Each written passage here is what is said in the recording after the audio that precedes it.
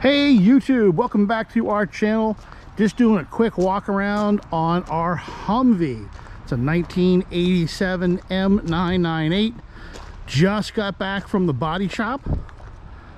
Did some nice paint work. Thank you, Peter Brain. So just to explain some of the upgrades we've done to this thing.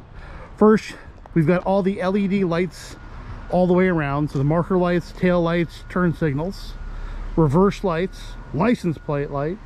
You can see we put this huge bumper on this thing for towing.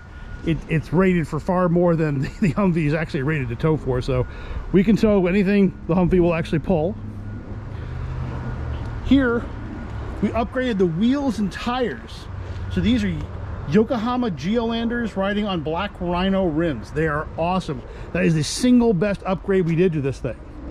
Next best upgrade was these doors. They're from West Kentucky Surplus. They're fiberglass.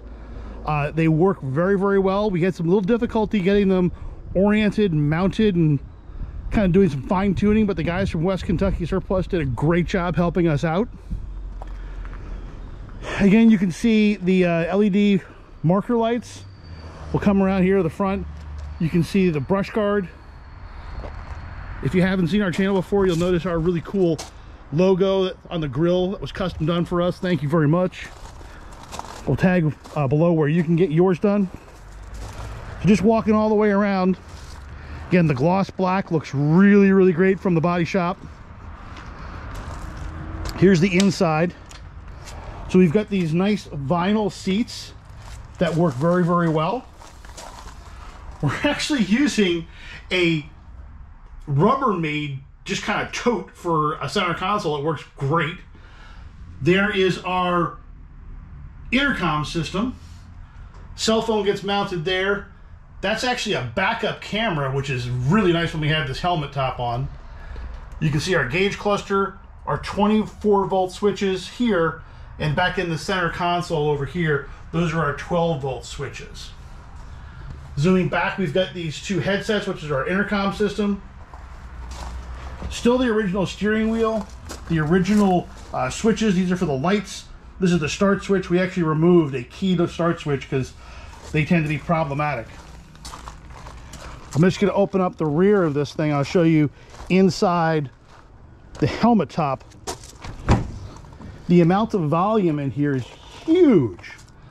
So all was basically painted in this bed liner material, which makes it very durable, very convenient, and nice. The nice part for us is it's lockable. So all four doors lock. This back locks, so we can secure things when we're doing things like firearms movements. So we can use this for that side of our business as well. The flag is kind of cool. We got that mounted up on a military antenna. We're working on a more dedicated flagpole, but for the moment, that is our 1987 M998 for Elite Tactical Academy. Thanks for watching. Don't forget to like, subscribe, and we hope to see you back soon.